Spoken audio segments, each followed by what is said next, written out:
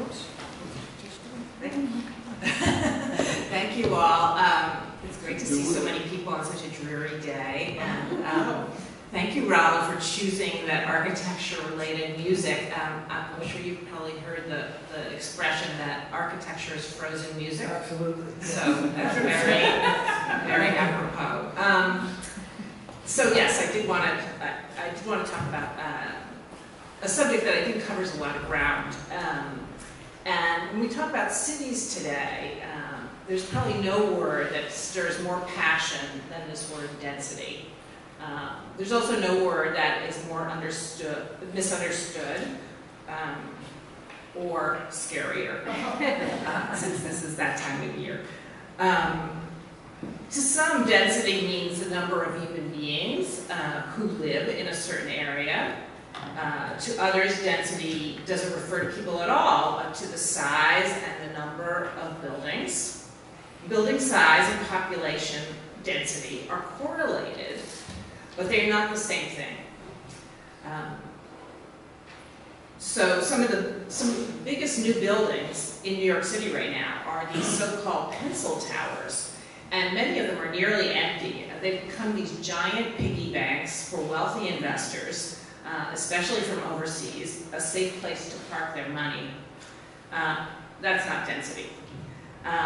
Density isn't just about size and numbers, and I wanted to talk about this subject today because the conversation about density goes to the heart of the most crucial issues of our day: climate change, economic inequality, housing affordability, racial justice, the livability of our cities. And we need density for several reasons. If we have any hope of saving our planet, we're going to have to limit our use of fossil fuels. And that means reducing our dependence on private automobiles. And the only way to do that is to change the way that people travel. We're going to have to switch to transit, to bikes, to walking, and do that on a large scale. Those modes are really only feasible if people live in compact areas where transit is efficient. Transit doesn't work in farmland where people live far apart. So to create these walkable, transit-oriented places, we need to densify our neighborhoods. Another reason that density is a hot topic is because the cost of housing is becoming increasingly unaffordable, not just for the poor, but for people who think of themselves as middle class. Many towns, particularly the suburbs, are actively limiting the supply of housing right now. And they're doing that by limiting the allowable density. And not only does this increase the cost of housing, it often keeps out minorities, it keeps out diversity, it closes the door to people who hope to improve their lot in life. And it does this by restricting access to good schools and to good amenities. For all this, I want you to know that I am not actually a density zealot. You probably heard the term YIMBY, which means yes in my backyard. It's the opposite of NIMBY, not in my backyard. And YIMBYs believe that there should be virtually no restrictions on housing construction, not for historic preservation, not for neighborhood preservation, and they sometimes call themselves market urbanists, because they believe if you increase the supply of new housing, ultimately the cost of housing will decline. So I am not a YIMBY. And the reason I'm not is because I believe in maintaining livable, walkable neighborhoods, like the one right outside the door here. And I believe that architecture is one of the great products of civilization, and there's enormous value in being surrounded by beautiful buildings that have evolved over time. I love new buildings, but I feel that they should be integrated into what already exists. It's also more sustainable to keep what we have. But I'm not a NIMBY either, and I believe what we need is density that is thoughtful. Let's call it right-sized density. So, right across the street, there's a building going up that's going to be very, very big.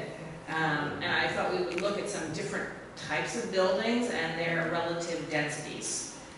This building on the other side of Rittenhouse Square is called the Laurel, and it's going to be one of the tallest residential buildings in Philadelphia, 565 feet tall. Interestingly, it is twice the height of the plaza, which is the building right next to it, you see in the picture. But because this is such an affluent part of town, the apartments will be pretty big, and even though this building is so big, it won't have all that many apartments, just 240 in a 565-foot tall building. So let's say there's an average of 2 people per apartment, which is kind of a high estimate today. That's 480 people. The site is 1 acre, so that's 480 people per acre. That's actually not many more than the number of people who live in 10 Rittenhouse, which is at the other end of the block. That building is only 400 feet tall. So the difference, 165 feet, why is one building so much taller than the other? Because people really prioritize high ceilings now, and so the ceiling heights are higher, but there aren't necessarily more floors. Anyway, so you get a much bigger building, but the same number of people as smaller buildings. So that's an interesting trend in density right now. Here's another form of density. 1,100 houses are planned for this 30-acre site on the Delaware waterfront just north of Fishtown. And it's a really great site for housing. People have great waterfront views, but unfortunately the transit is not all that good, and everyone who lives there will probably have a car. So although that looks like a lot of houses, my calculation is that there will be only 73 people to the acre, as compared to that tower, where remember I said 480. So it's much less dense than one tall building on Rittenhouse Square. Still, it's better than a typical suburb. My hometown, I grew up in Levittown, the old original Levittown in New York, the first one. In a typical suburban house, I had a brother, so it was 2 parents and 2 kids. And by my very generous calculation for the density of Levittown is that there were 8 to 10 people per acre. That's actually more than some of the newer, very affluent suburbs, where houses are built on a half-acre or 1-acre lots. It's better than some. But then there are places like the Main Line, like this is in Lower Merion, which are still home to huge estates. This is the Dorrance estate. It's on 70 acres, beautiful. And we can reasonably assume, I think, that there are less than 1 person per acre on this property. It's interesting because Lower Merion, which does have some progressive policies, recently adopted a new zoning code, and it's designed to actually restrict growth and lower the density. And they designed the zoning so that instead of being potentially able to build enough housing for 90,000 people, they changed the zoning so you can only now potentially build enough housing for 70,000 people. That means 20,000 people fewer will get to live in Lower Merion. And one of their arguments, which I do find I am a little bit sympathetic to, is Lower Merion is kind of like a tale of 2 towns, because one half, the part closer to Philly, is actually fairly dense and it has great train service, and the other half, where this mansion is much less dense and very green. And their thinking was that they would increase density in the already dense part, and they would not allow any new construction in the green part in the interest of preserving green space, which is not such a bad idea. And I just wanted to show you 2 more comparisons. The picture on the left is Hong Kong, and Paris on the right. They're both pretty dense, right? So which is more dense? Does anybody want to take a guess? Actually, it's Paris, believe it or not. Paris is one of the 10 most dense cities in the world, despite having very few high-rises. It's not really a fair comparison because if any of you have been to Hong Kong, you know that it's a territory, not just a city. And it actually has tremendous amounts of green space. So a lot of times density depends on where you draw the circle. So maybe Hong Kong would come out to be more dense if you just did the urbanized part that we mostly know. And yet, as dense as these two cities are, they're both struggling with housing affordability. It's really hard to live in these two places. And many of you, I'm sure, are following the protests in Hong Kong, and one of the things that's driving them is the lack of affordable housing. People live in tiny, tiny spaces.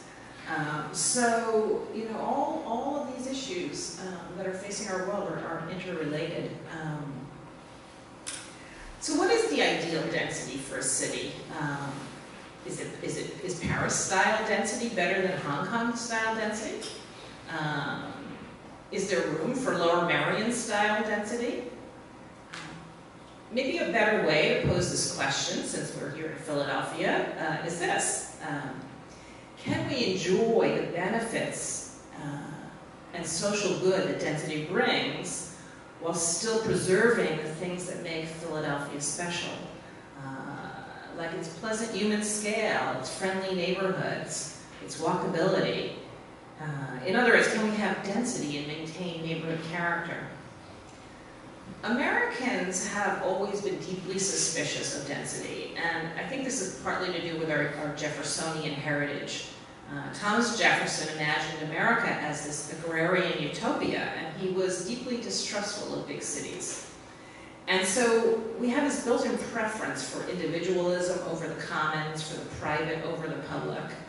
And over the last 250 years, we've been conditioned to prefer to live spread out in single-family homes, preferably with a front lawn, a driveway, a fence, connected by interstate highways rather than public transit.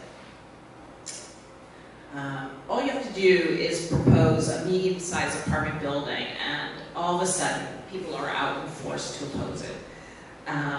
This project's not that big in height.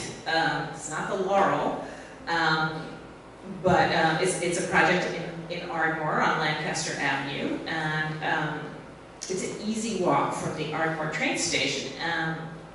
And it would replace a car dealership and a very large parking lot. And people have gotten, people in this area are really, really up in arms about it. They think it's too dense. Yet here we have Lower Merion trying to do this balance between density around transit and preserving green space. Everybody's in favor of preserving green space, but they don't want to acknowledge that the cost of doing that is building denser in places that are already dense. So, part of the problem is that there are single-family homes right near this project, and it is a step up in height, but it would allow more people to live in the neighborhood. Maybe people who live in parts of Philadelphia where they don't have access to good schools could move to Lower Merion and send their kids to one of the best school districts in the country. It would create those options. It would create options for young people who can't afford to buy. They could live in an apartment. So there are many, many benefits to this, and because it is on Lancaster Avenue, which is a commercial street, it doesn't seem like it would terribly harm that neighborhood's character. Not all NIMBYs are in the suburbs, by the way. This is Society Hill, it's 5th Street. A couple years ago, that neighborhood went nuclear over a proposal by a developer to build a very similar 5-story apartment building. It would have replaced this 1-story supermarket and parking lot. People said there were no tall buildings in the neighborhood. I see tall buildings in that picture. But anyway, that's what they claimed. And because it is a very wealthy, affluent, well-connected connected neighborhood, they got their council person to make it impossible for the developer to build on that site. But honestly, I don't want to single out the Society Hill, because their response is not much different from a response you often hear in, lower income sections of North Philadelphia. Over the last 2 decades, the Philadelphia Housing Authority has systematically reduced the density of its projects by replacing high-rise buildings with low-rise developments. This actually started during the Clinton administration, when cities like Philadelphia were still hemorrhaging population. And the high-rise public housing projects were blamed for a host of social ills, for crime, for poverty, for alienation. And they were pretty bad places for a whole host of reasons. They weren't maintained. And so during that period, during the Clinton administration, a lot of money was spent to get rid of those high-rises and replace them with lower density public housing. And there's no doubt, I think, that the lower density housing that we've seen is a much better fit in the neighborhoods, particularly in Philadelphia. But now, 20 years later, 20 years after demolishing 22 public housing towers, Philadelphia doesn't have enough affordable housing for its poorest citizens. This is an image of the Philadelphia Housing Authority's latest plan for a neighborhood called Sharswood in North Philadelphia. It's just north of Girard Avenue, and I just want to call your attention not to the row houses, but the parking lots. And there's a tower. I think it's on the right. That's the one tower that survived the implosion, and it's been turned into a senior citizen apartment building. And there's just a lot of wasted space compared with our older row house blocks, and a lot of it is used for parking, but it's like a lot of it is just wasted because they didn't exactly know what to do with it. So technically, there's one high-rise there. It has just 84 apartments and lots of ground around it. And I doubt if there are 50 people to the acre. And meanwhile, people are clamoring for this kind of housing. We just don't have enough of it. So here's some context, more numbers. I'm giving you a lot of numbers. By American standards, Philadelphia is a relatively dense city, even though most of us live in what is technically single-family homes, the row house. The row house is a pretty compact and efficient form. I actually think it's kind of the best of both worlds. You can have density, you can have your own home. Philadelphia has 11,700 people to the square mile. That's about half of what New York has, which is 28,000. But it is significantly more than LA, which has 8,400 people to the square mile. And it's 4 times what the density of Houston is. And you can see, this is a really interesting graphic where the cities are, the other cities are superimposed on the map of Philadelphia to show their relative densities. Look at Manila. How many Manilas could we get in Philadelphia? It's interesting that people are so uneasy with density in Philadelphia, given that it used to be a much denser city. At our peak, we had a population of 2.2 million people. Imagine you could never get a reservation in a restaurant on a Saturday night if we had 2.2 million people today. Like most American cities, Philadelphia saw its population plunge after World War II. And so many people left during the 60s, 70s, and 80s that some officials believed that the only way to save cities like Philadelphia was to de-densify them and to make them more like suburbs. These houses were built in the 90s in North Philadelphia, very close to that other development I showed you. They were just north of Ridge Avenue, very close to Broad Street. pretty good transit, I would say. Mostly buses, but you can walk to the subway. And then it's 3 stops to City Hall. You know, what a great location. Yet, you know, they're built like suburban houses, and everyone has cars. And they were built when our population hit rock bottom, and no one believed that we were going to start gaining population again. But in fact, we did. The last 20 years have been an incredible transformation for Philadelphia. The city's fortunes began to turn around. The population began to grow again, slowly at first, and then more vigorously. We've seen a lot of immigrants settle here. What turned around, though, what didn't turn around was mimicking the suburbs. Philadelphia became an attractive place, Philadelphia became an attractive place to live precisely because of its density, because it was a walkable place. And I always find it interesting that the first year of Philadelphia's population increase was 2007. That happens to be the year that the iPhone first came on the market, and I think they're related events. The iPhone enabled sort of the social media revolution. It changed how we socialize. It changed how we move through space. We're always looking at our phones, right? But not just that. You know, you didn't need a car. Now you can call a ride-hailing service. You can have bike sharing and car sharing. It led to millennials prioritizing their phones over their cars. I have a 26-year-old daughter. She has refused to learn how to drive. I've given up on her. She will never learn how to drive. But thanks to the growth in the population in Philadelphia, quite a number of our declining neighborhoods, mainly in the ring around Center City, have come back to life. And it's made these places safer and more pleasant. We have more restaurants, more stores, more amenities. We feel safer, there's less crime, and we use our public spaces more intensively.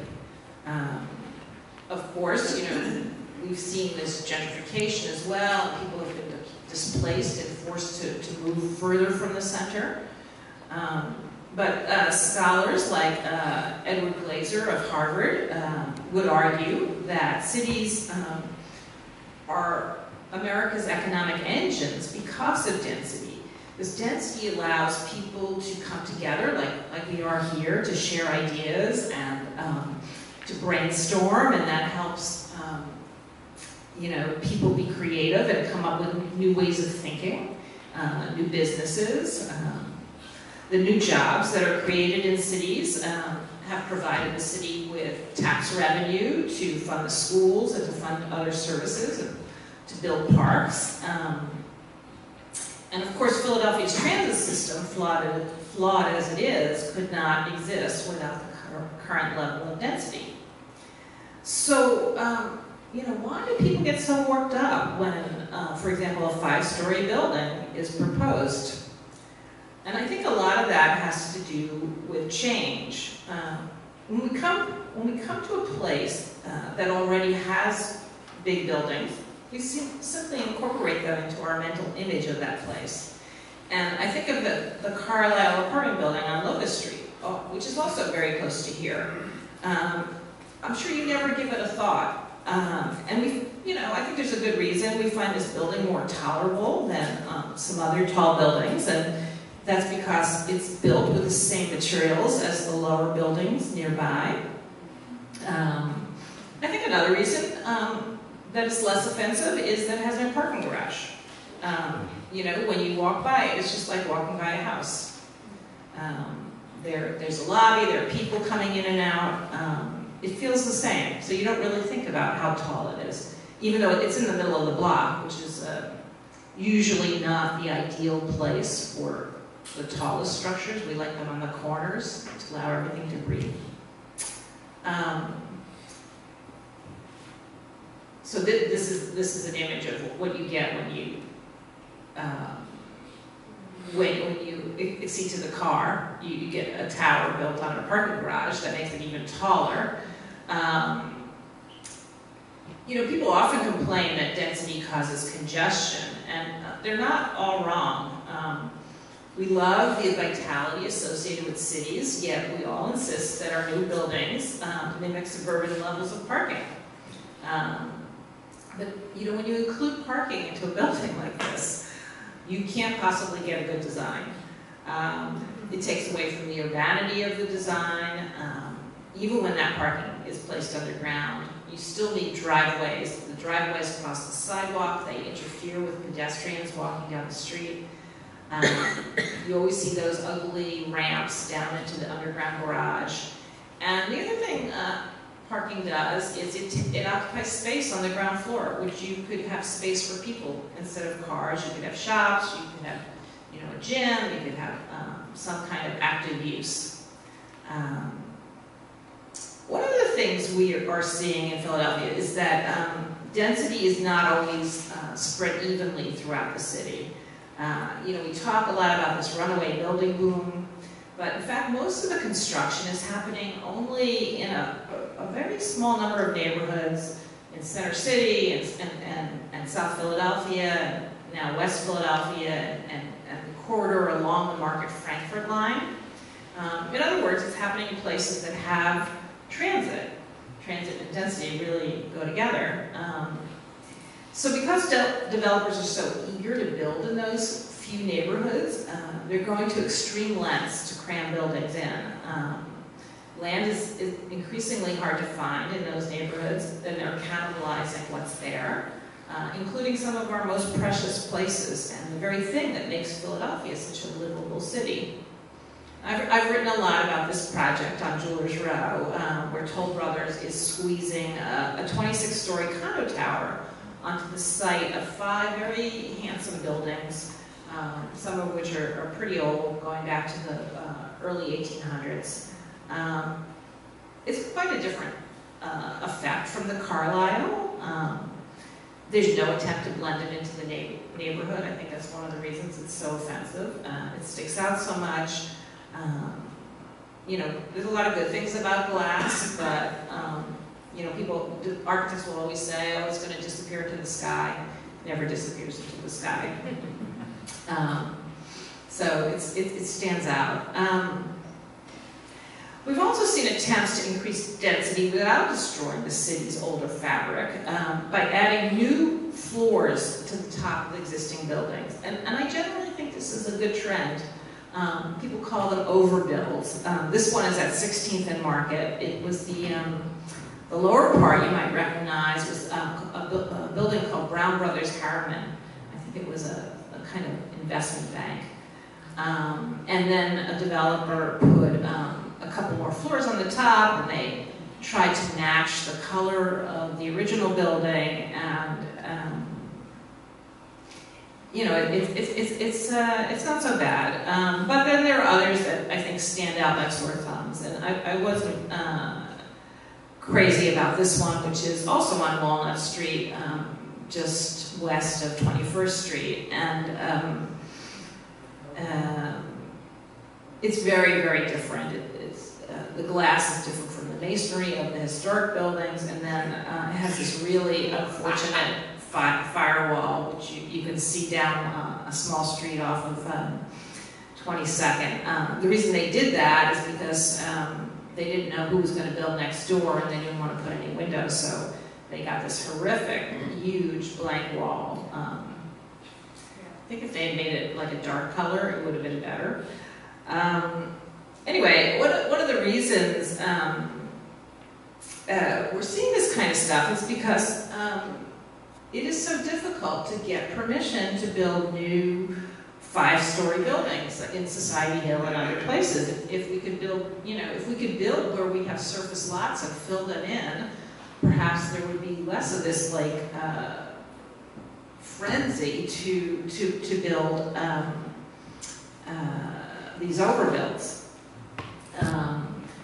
And you know, in addition, another thing we're seeing in addition to get more units is basement apartments, and you can tell these are basement apartments because of the way the entrances are.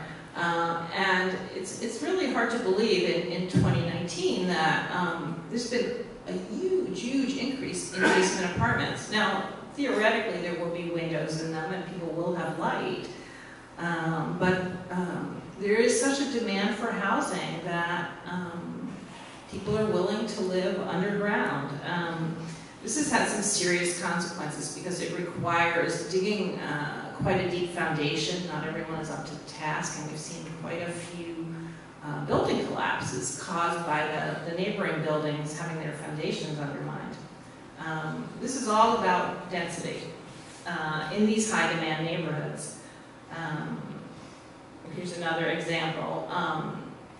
The building on the right, the stone building, is an old church in West Philadelphia, and it had a very charming little garden. It still has a charming little garden, but a developer bought it, wanted to tear it down, finally agreed to save it, but as a condition of saving the church and turning it into apartments, he said he had a certain number of apartments he had to have, and in order to do that, he wants to build in that garden. So that neighborhood will lose this little spot of green, which is kind of like a respite when you walk down the street. And that building will also have underground apartments.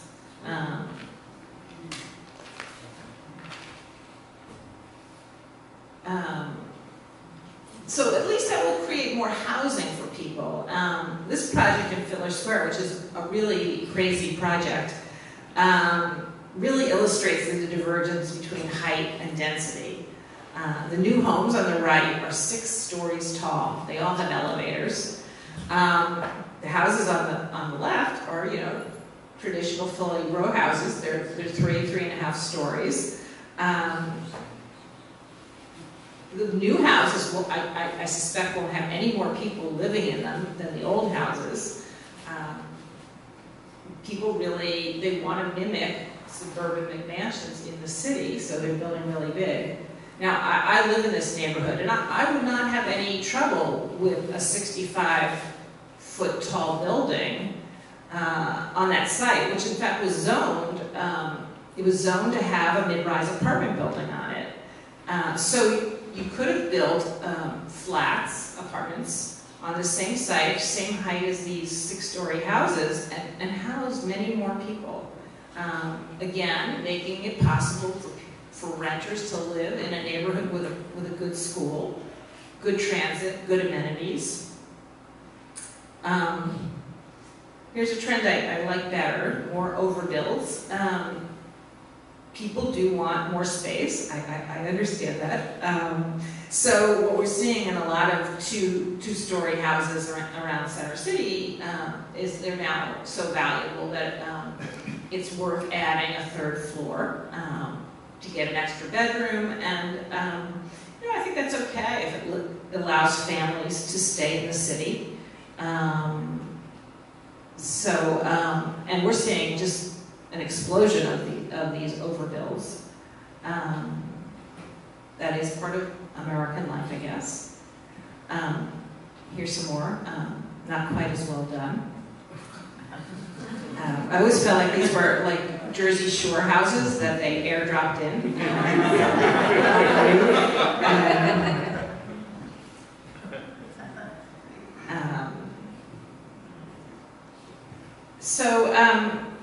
I've shown you a lot of different forms of density, and I've tried to develop some rules of thumb about when does it make sense to have density, and I just wanted to these are Inga's rules of thumb, and you can reject them or accept them. So I think you should build densely when you have good transit, so people don't need to own cars, but you have to create the zoning that actively discourages cars, or you will get horrible car-oriented garages. So this is this new development on East Market Street, where they have 2 very large apartment buildings, and it was built. It replaced a 2-story building, the old Stellenberg's department store, and I think that's a pretty good place for density.